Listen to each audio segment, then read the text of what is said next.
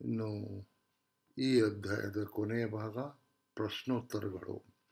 ಇಲ್ಲಿ 4 ಪರೀಕ್ಷೆಗಳಲ್ಲಿ ಬಂದಂಥ ಪ್ರಶ್ನೆಗಳಿಗೆ, ಈ ಸಂಖ್ಯಾಶಾಸ್ತ್ರಕ್ಕೆ ಸಂಬಂಧಪಟ್ಟಂಥ ಪ್ರಶ್ನೆಗಳಿಗೆ ನಾನು ಉತ್ತರಿಸ್ತಾ ಇದ್ದೀನಿ. ಈ ಅಧ್ಯಾಯದ ವಿಷಯವಾಗಿ 4 ಅಂಕಗಳ ಪ್ರಶ್ನೆ ನಿಮಗೆ ಬರ್ತಾವ. 2 ಪ್ರಶ್ನೆಗಳು, ಒಂದು ಪ್ರಶ್ನೆ 1 ಅಂಕದ್ದು, ಎರಡನೇ ಪ್ರಶ್ನೆ 3 ಅಂಕದ ಪ್ರಶ್ನೆ ಬರ್ತಾವ.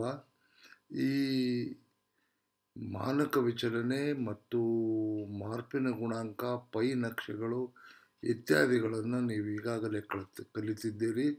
ಅವುಗಳ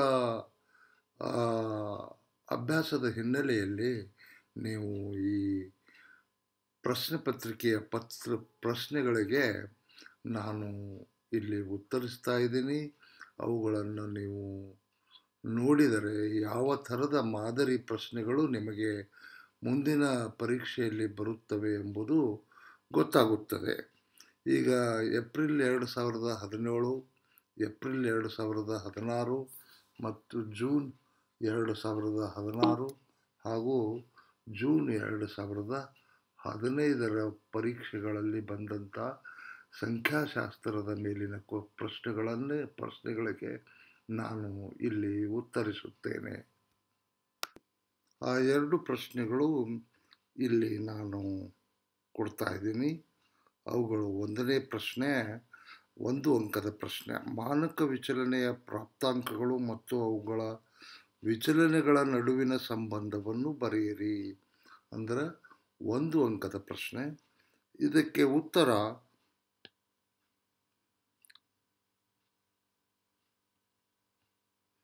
ನಮಗೆ ದತ್ತಾಂಶಗಳನ್ನು ಯಾವ ಥರ ಬರೀತಿದ್ದೆವು, ಎಕ್ಸ್ ಅಂತ ಬರೆದು ಅದು x1 x2 ಹಾಗೆ xn ದತ್ತಾಂಶಗಳು ಇರ್ತಾವ. ಈ n ದತ್ತಾಂಶಗಳನ್ನು ನಾವು ಸರಾಸರಿಯನ್ನು ನಾವು ಹೇಗೆ ತಗೋತಿದ್ದೇವೆ ಅಂದರೆ ಸಮೇಷನ್ x/n ಅಂತ ತಗೋತಾ ಇದ್ದೆವು. ಈ ಸರಾಸರಿ ಏನಾಗುತ್ತೆ ನೋಡಿ, ಇಲ್ಲಿ n into x bar equal to summation x. ಅಂದರೆ ಸರಾಸರಿಯ ಬೆಲೆ ಏನಿರ್ತದ ಅದಕ್ಕೆ ಎನ್ನದಲೇ ಗುಣಿಸಿದ್ರೆ ಆ ದತ್ತಾಂಶಗಳ ಮೊತ್ತ. ಇವೇ ಆ 2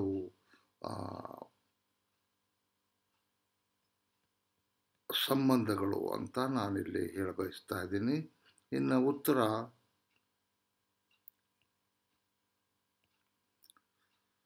ನಾಲ್ಕನೇ ಪ್ರಶ್ನೆ, 4ನೇ ಭಾಗದಲ್ಲಿ 32ನೇ ಕ್ರಮಾಂಕದ ಪ್ರಶ್ನೆ. ಇದು 3 ಅಂಕದ ಪ್ರಶ್ನೆ. ಇಲ್ಲಿ ನಮಗೆ ದತ್ತಾಂಶಗಳನ್ನು ಏನು ಕೊಟ್ಟಿದ್ದಾನ, ಎಕ್ಸ್ ಅಂದ್ರೆ 40, 36, 48 ಹಾಗೂ 52.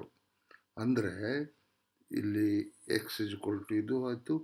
ಇನ್ನು ನಾನಿಲ್ಲಿ ನೇರ ವಿಧಾನದಿಂದ ನಾನು ಈ ಮಾನಕ ವಿಚಲನೆಯನ್ನು ಕಂಡುಹಿಡಿತಾ ಇದ್ದೀನಿ. ಇಲ್ಲಿ n ಇಜ್ಕೊಲ್ ಟು 4 ಅದ. ಹಾಗೆ ಈ x² ಏನಾಗುತ್ತೆ ನೋಡಿ, x² ಅಂದ್ರೆ 40 whole square, 36 whole square, 48 whole square ಹಾಗೂ 52ರ ವರ್ಗ ಸ್ಕ್ವೇರ್. ಇದು ಎಷ್ಟಾಗುತ್ತೆ ಅಂದರೆ 1600, 1296, 36ರ ವರ್ಗ, 48ರ ವರ್ಗ, 2304, ಇನ್ನು 56ರ ವರ್ಗ, 52ರ ವರ್ಗ.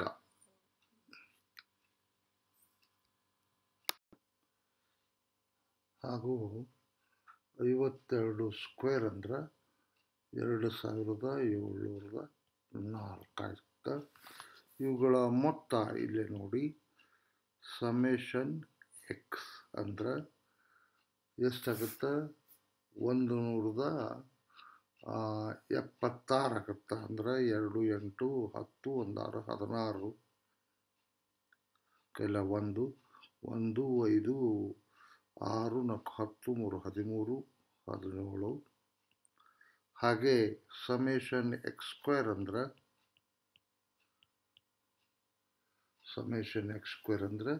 8404 ಆಯಿತು. ಆದ್ದರಿಂದ summation X by N is equal to 176/4. 176/4 ಅಂದರೆ 44 ಆಯಿತು. ಹಾಗೆ summation X square by N ಅಂದರೆ 8404/4 ಆಯಿತು. ಅಂದ್ರೆ 4 2 4 1 ಎಷ್ಟಾಯಿತು? 2101. ಈಗ ನಾವು ಮಾನಕ ವಿಚಲನೆ ಏನದ ನೇರ ವಿಧಾನದಿಂದ ಬರಿತಾ ಇದ್ದೀನಿ. ಇಲ್ಲೇ X square by N minus summation X by N whole square. ಇದು ನೇರ ವಿಧಾನದ ಸೂತ್ರ. ಈಗ ಏನಾಗುತ್ತೆ ನೋಡಿ, ಈ 21 2101 ಮೈನಸ್ 44 ಹೋಲ್ ಸ್ಕ್ವೇರ್ ಆಯಿತು. ಇದು 2101 ಮೈನಸ್ 44 ಗುಡ್ಲೆ 44 ಅಂದರೆ 1936 ಆಯಿತು. ಇದು 167 ಆಯಿತು. ಇದರ ವರ್ಗಮೂಲ ಎಷ್ಟಾಗುತ್ತೆ? 12.92 ಆಗುತ್ತೆ. ಇದು ನಮ್ಮ ಉತ್ತರ. ಇನ್ನು ಏಪ್ರಿಲ್ 2016ರಲ್ಲಿ 2 ಪ್ರಶ್ನೆಗಳು, 1 ಅಂಕದ ಬಹು ಆಯ್ಕೆಯ ಪ್ರಶ್ನೆ, ಆಮೇಲೆ 2ನೇ ಪ್ರಶ್ನೆ 3 ಅಂಕದ್ದು. ಈ ಮೊದಲನೇ ಪ್ರಶ್ನೆ, ಕೊಟ್ಟ ಪ್ರಾಪ್ತಾಂಕಗಳ ಮಾನಕ ವಿಚಲನೆಯು 1.2 ಮತ್ತು ಅವುಗಳ ಸರಾಸರಿ 10 ಇದೆ. ಅವುಗಳ ಮಾರ್ಪಿನ ಗುಣಾಂಕವು 12, 0.12, 20, 120 ಇದೆ ಅಂತ ಕೊಟ್ಟಿದ್ದಾನೆ. ಈ 4ರಲ್ಲಿ ಯಾವುದು ಸರಿ ಉತ್ತರ ಅಂತ ಪ್ರಶ್ನೆ. ಮಾರ್ಪಿನ ಗುಣಾಂಕದ ಸೂತ್ರ ಮಾನಕ ವಿಚಲನೆ ಭಾಗಲೇ ಸರಾಸರಿ ಗುಂಡ್ಲೆ 100 ಅಂದ್ರೆ 1.2/10 ಅಂದರೆ ಇಂಟು 100 ಅಂದರೆ 12 ಉತ್ತರ ಆಗುತ್ತಾ. ನಮ್ಮದು ಇಲ್ಲಿ ಎ ಉತ್ತರ ಆಗಿಬಿಡುತ್ತಾ. ಇನ್ನು 2ನೇ ಪ್ರಶ್ನೆ 3 ಅಂಕದ ಪ್ರಶ್ನೆ, ಕೆಳಗಿನ ದತ್ತಾಂಶಗಳ ಮಾನಕ ವಿಚಲನೆಯನ್ನು ಲೆಕ್ಕ ಹಾಕಿರಿ. ವರ್ಗಾಂತರ ಕೊಟ್ಟಿದ್ದಾನ ಮತ್ತು ಆವರ್ತಗಳನ್ನು ಕೊಟ್ಟಿದ್ದಾನ. ಇಲ್ಲಿ ನಾನು ನೇರ ವಿಧಾನವನ್ನು ಅಳವಡಿಸಿಕೊಂಡು ಮಾರ್ಪಿನ ಗುಣಾಂಕವನ್ನು ಮಾನಕ ವಿಚಲನೆಯನ್ನು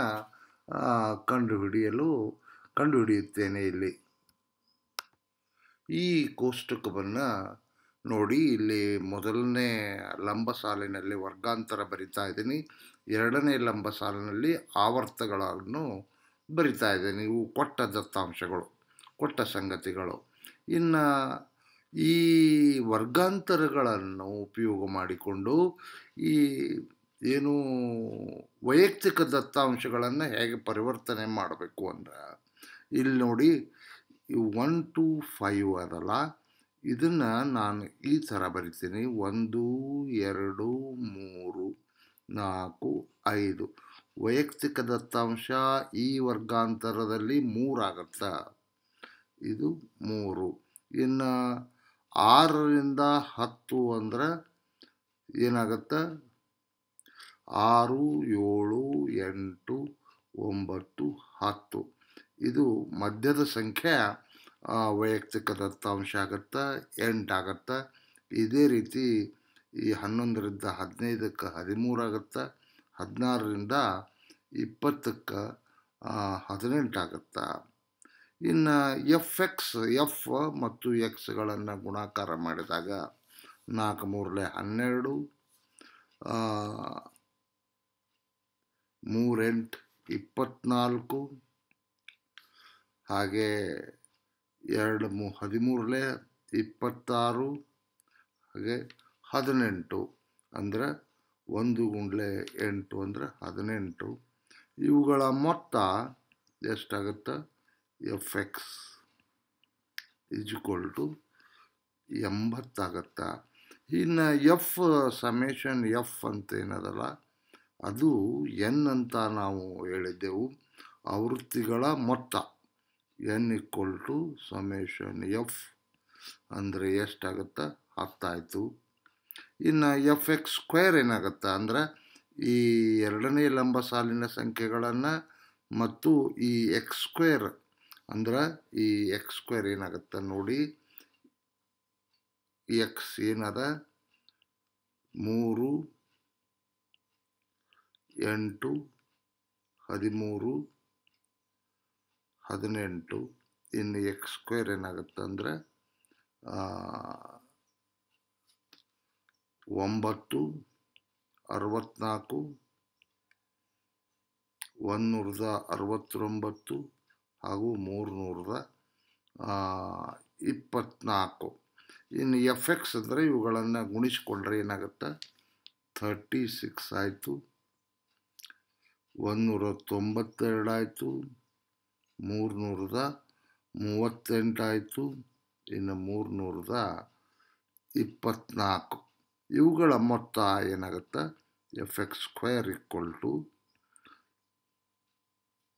890 ಆಗುತ್ತೆ. ಈಗ ನಾವು ಮಾನಕ ವಿಚಲನೆಯ ಸೂತ್ರ ನೇರ ವಿಧಾನದಲ್ಲಿ ಏನದ sigma = Fx summation Fx² n minus summation Fx n² ಅಂತ. ಇದು ಏನದ ನೋಡಿ,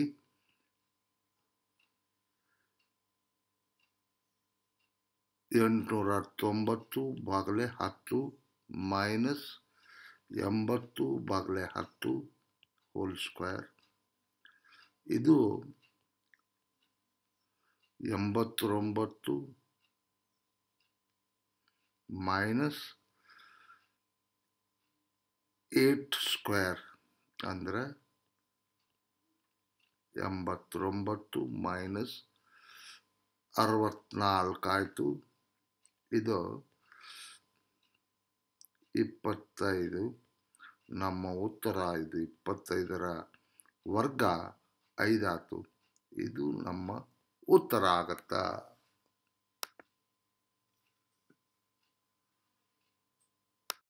ಇನ್ನು ಜೂನ್ 2016 1 ಅಂಕದ ಪ್ರಶ್ನೆ.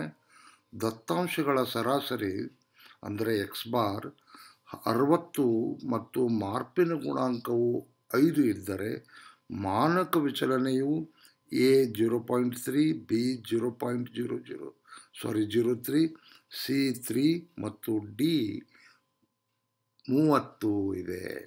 ಇವುಗಳಲ್ಲಿ ಯಾವುದು ಸರಿ ಉತ್ತರ ಅಂತ ಪ್ರಶ್ನೆ. ಈಗ ನಾವು ಇದಕ್ಕೆ ಉತ್ತರ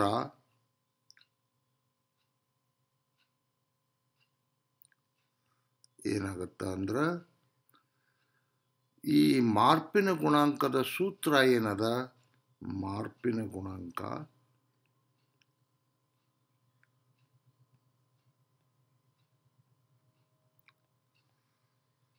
= ಮಾನಕ ವಿಚಲನೆ ಭಾಗಲೆ ಸರಾಸರಿ ಗುಂಡ್ಲೆ 100 ಅಂತ.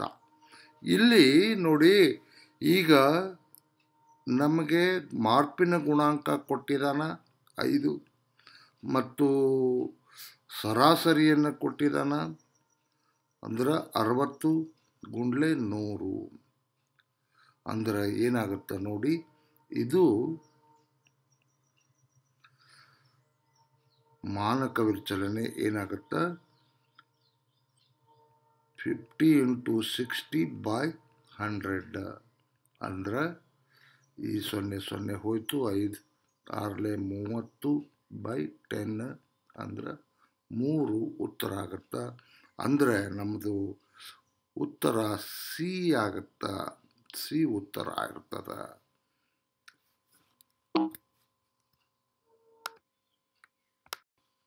ಇನ್ನು 3 ಅಂಕದ ಎರಡನೆಯ ಪ್ರಶ್ನೆ.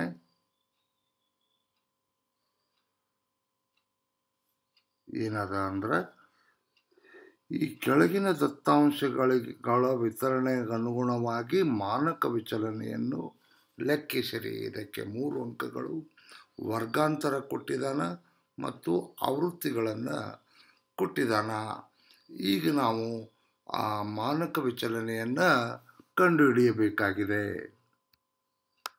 ಕೊಟ್ಟಿರುವ ವರ್ಗಾಂತರ ಮತ್ತು ಈ ಆವೃತ್ತಿಗಳ ಆಧಾರದಲ್ಲಿ ನಾವು ಎಕ್ಸ್ ಸ್ಕ್ವೇರ್ ಮತ್ತು ಎಫ್ ಎಕ್ಸ್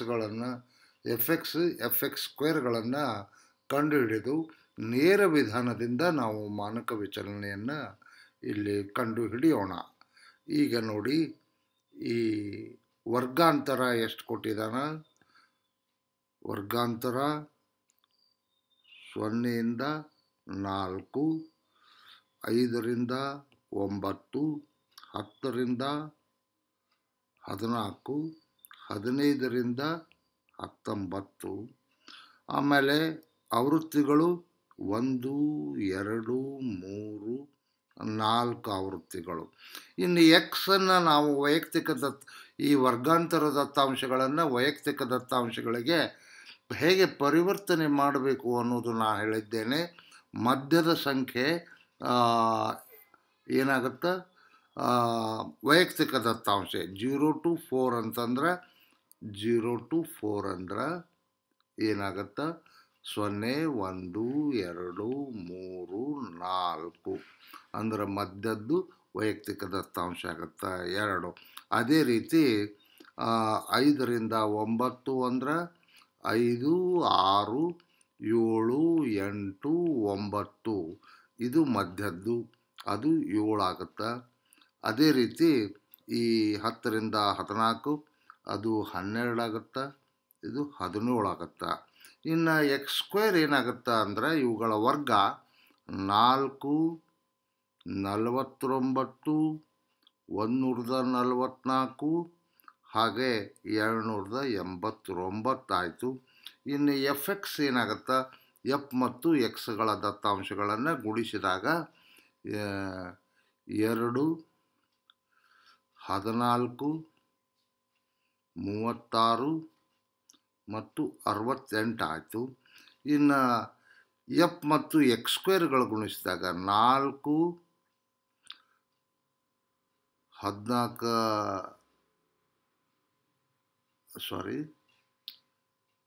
49 ಗುಂಡ್ಲೆ 2 ಅಂದರೆ 98 ಆಯಿತು. 432 ಆಯಿತು. 1156 ಆಯಿತು. ಇಲ್ಲಿ ಎಫ್ ಎನ್ ಅಂದ್ರೆ ಸಮೇಷನ್ ಆವೃತ್ತಿಗಳ ಮೊತ್ತ 10 ಆಯಿತು. ಹಾಗೆ ಎಫ್ ಎಕ್ಸ್ದ ಮೊತ್ತ ಅದ ಮೊತ್ತ 120 ಆಯಿತು. ಎಫ್ ಎಕ್ಸ್ ಸ್ಕ್ವೇರ್ದ ಮೊತ್ತ 1690 ಆಯಿತು. ಈಗ ನಾವು ನೇರ ವಿಧಾನದಿಂದ ಮಾನಕ ವಿಚಲನೆಯನ್ನು ಕಂಡುಹಿಡಿಯೋಣ. ಏನಾಗುತ್ತೆ ಅಂದ್ರೆ, ನೇರ ವಿಧಾನದ ಸೂತ್ರ ಏನದ ನಿಮಗೆ ಗೊತ್ತೇ ಇದೆ.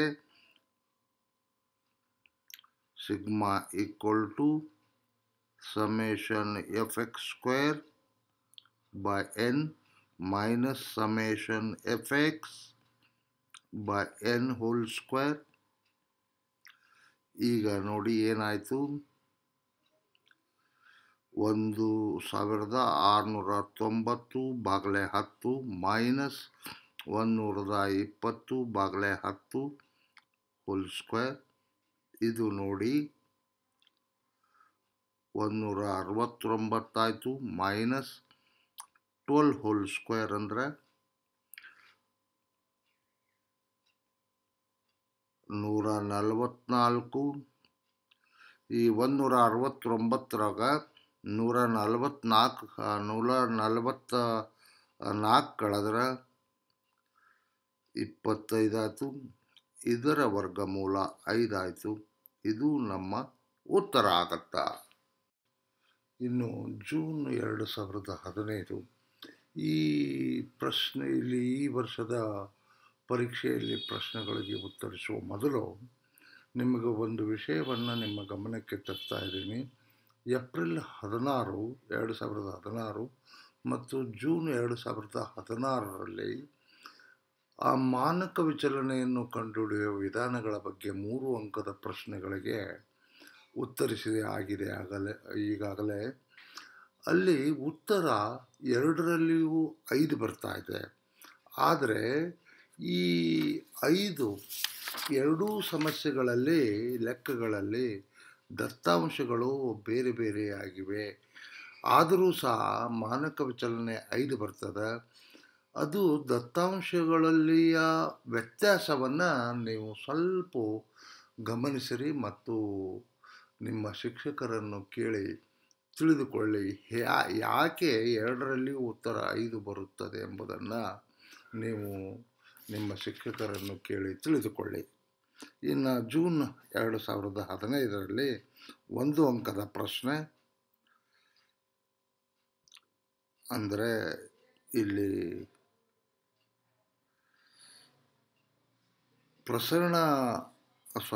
ಮಾನಕ ವಿಚಲನೆ 16ರ ಪ್ರಸರಣ ವಿಚಲನೆ ಏನಾಗುತ್ತೆ?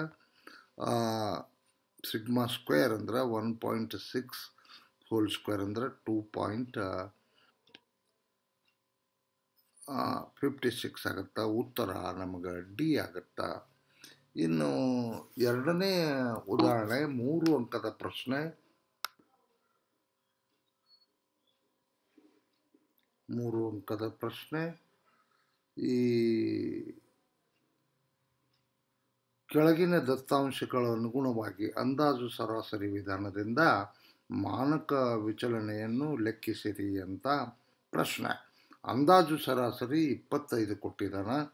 ಈಗ ವರ್ಗಾಂತರಗಳು 0ರಿಂದ 10, 10ರಿಂದ 20 ಇತ್ಯಾದಿ 40ರಿಂದ 50ರವರೆಗೆ ಒಟ್ಟು 5 ದತ್ತಾಂಶಗಳನ್ನು ಕೊಟ್ಟಿದ್ದಾನೆ.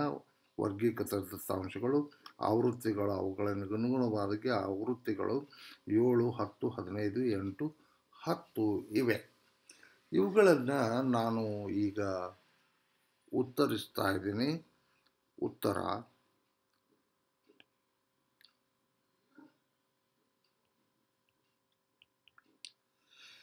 ಈಗ ನಾನಿಲ್ಲಿ ಉತ್ತರ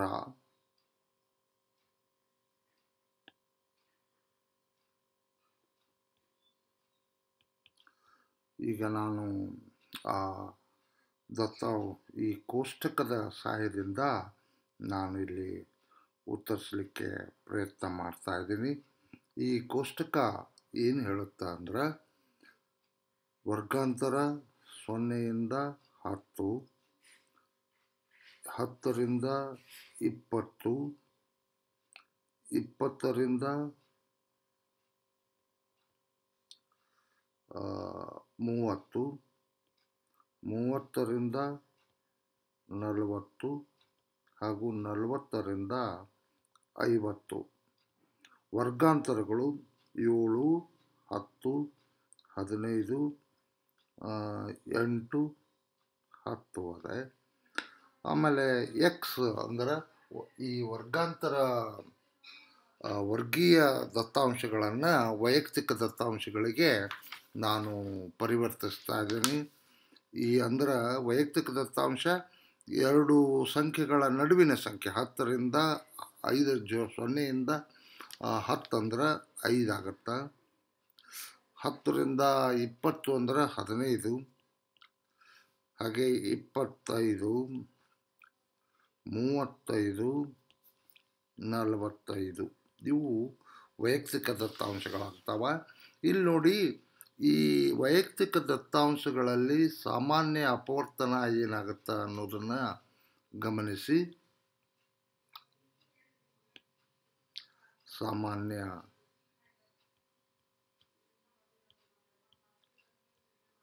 ಅಪವರ್ತನ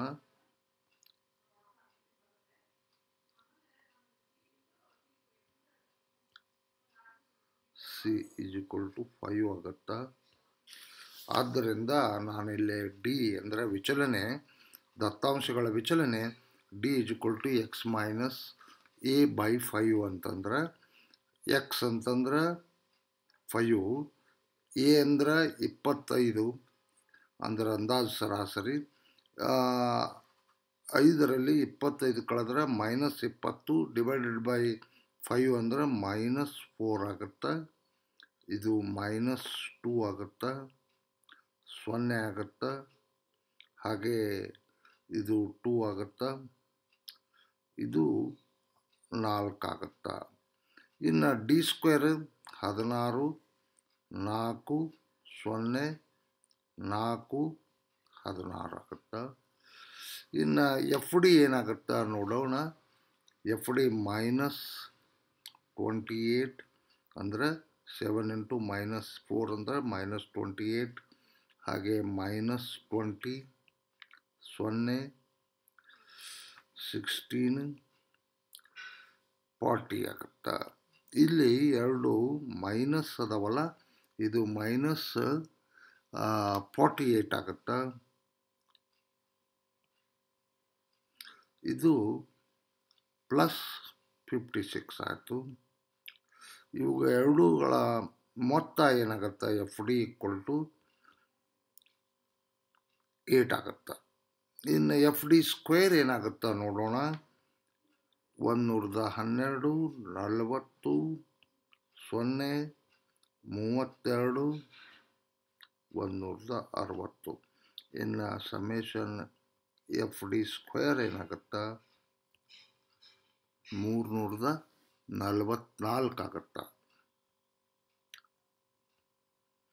ಈಗ ಎಫ್ ಇವುಗಳ ಆವೃತ್ತಿಗಳ ಮೊತ್ತ, ಅದು ಎನ್ ಅಂತ ನಾವು ಹೇಳಿದ್ದೇವೆ.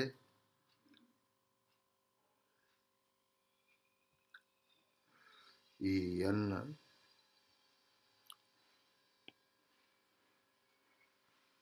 Is equal to summation F ಏನಾಗುತ್ತೆ ಅಂದರೆ ಈ 50 ಆಯಿತು. ಈಗ ನಾವು ಮಾನಕ ವಿಚಲನೆ ಬಗ್ಗೆ ಸೂತ್ರವನ್ನು ಉಪಯೋಗಿಸಿ ಮಾನಕ ವಿಚಲನೆಯನ್ನು ಕಂಡುಹಿಡಿಯೋಣ.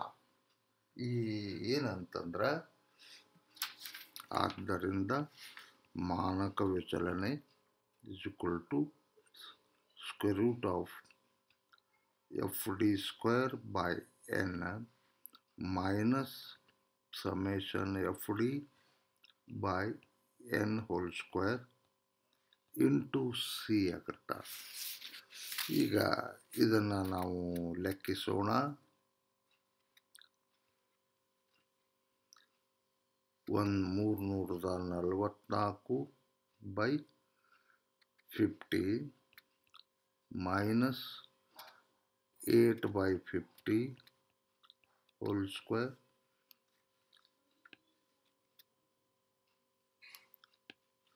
ಗುಂಡ್ಲೆ 5. ಇದನ್ನು ಸರಳ ರೂಪ ಕೊಡೋಣ. ಏನಾಗುತ್ತೆ 6.88 ಆಗುತ್ತೆ, ಮೈನಸ್ 0.5,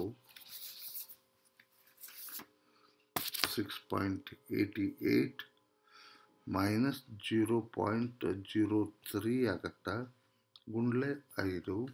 ಇದು 6.85 ಆಗುತ್ತೆ, ಗುಂಡ್ಲೆ 5. ನಮ್ಮ ಉತ್ತರ 13.1 ಆಗುತ್ತೆ. ಇದು ನಮ್ಮ ಉತ್ತರ ಆಗುತ್ತೆ. ಮಾನಕ ವಿಚಲನೆಯನ್ನು ಈ ಅಂದಾಜು ಸರಾಸರಿ ವಿಧಾನದಿಂದ ಇಲ್ಲಿ ಲೆಕ್ಕ ಹಾಕಿದ್ದೆವು. ಹಿಂದಿನಗಳು ನೇರ ವಿಧಾನದಿಂದ ನಾವು ಅವುಗಳನ್ನು ಲೆಕ್ಕ ಮಾಡಿದ್ದೇವೆ.